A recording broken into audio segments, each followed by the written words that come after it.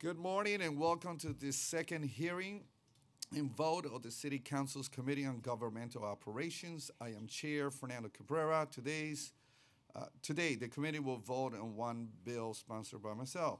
Proposed Intro 991C would authorize the Office of Administrative Trials and Hearings to dismiss a violation enforced by the Taxi and Limousine Commission pertaining to defective vehicle lights so long as two conditions are met. First, the driver or owner must fix the light no later than 1 day after being issued a violation. And second, the driver must provide proof of correction, such as the statement of correction issued by a state inspection authority or auto repair shop, along with the TLC summons to the TLC.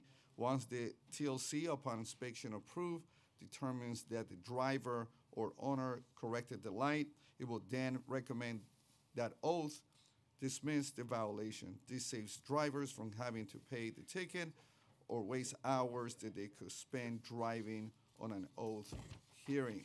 I want to thank our committee staff, Daniel Collins, Emily Forjon, Elizabeth Cron, Sebastian Bocci, as well as my own legislative director, Claire McLevain, for making this vote hearing possible. I will now ask the clerk to call the roll. William Martin, Committee Clerk, roll call vote, Committee on Governmental Operations, Introduction 991-C.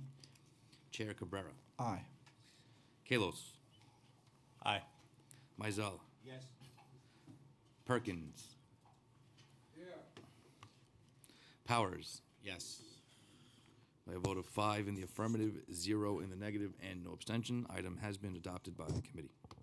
We'll keep the roll call open until 10:45.